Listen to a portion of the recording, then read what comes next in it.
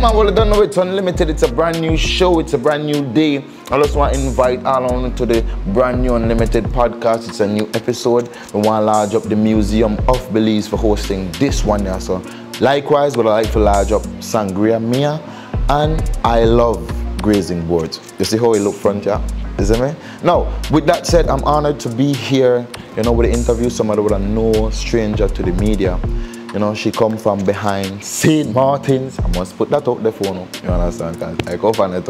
As I mean, she's been around the world representing Belize. She come back here, so now she work with the youths and for the youths. Ladies and gentlemen, help me introduce Dominique Noralez. Hi, Unlimited. Thank you for having me.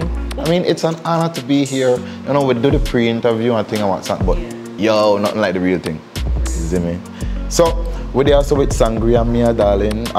I could get a cups there, I could pour the drink. The drink is a necessary part of the process. We want to just leave it loose. Leave it loose? Not just leave it loose, not too much, but you know. No, we can't do too much. Yeah, Dominique, so while we large up Sangria, I just want to make everybody know that we get blessed. We are the first one to taste the tropical passion.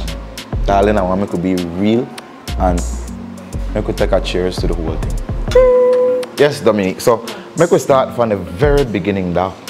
You know what, where you're born, where you grow, how it all get started, your mother's name, some of the schools then we are gone to. Enlighten me. Well, I had true St. Martin's, right? I grew up back a complex all my life. In fact, I think my granny tell me how when I 1 month old we live back a complex. Wow. I got a St. Martin's, what is now St. Martin's preschool. I got a St. Martin's primary school. I baptized, confirmed, first Holy Communion at St. Martin's Church. I mean, to put a pin there, I meet you. Yes, your mom was a teacher. She does still a teacher. She don't want to stop teach people. Anyhow, you know, from that time to now, I could have never believed that. I mean, from then you're ambitious, yes.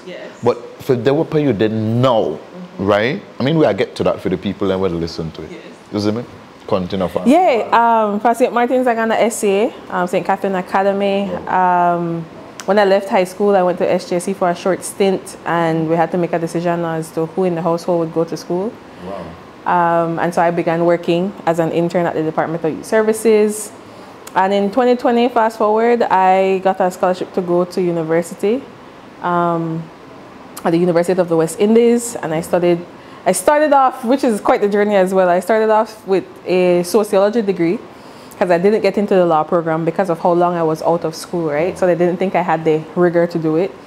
And I never really wanted to study law, if I'm being fair. I was just being pushed by my mentors. It's just not for me. Law, not for me. I don't think that for me. I want to know the law, obviously. I'm a policy worker, a social development worker, so I have to know the law. But I don't think I want to be a commissioner of the law in terms of being a lawyer. I don't think that for me. And I think there are very many people who have the same sort of ideologies and philosophies as me who are lawyers. And so I don't think that was a gap that I need to fill, not in the Belizean society, and it's just not for me. I mean, the work is there.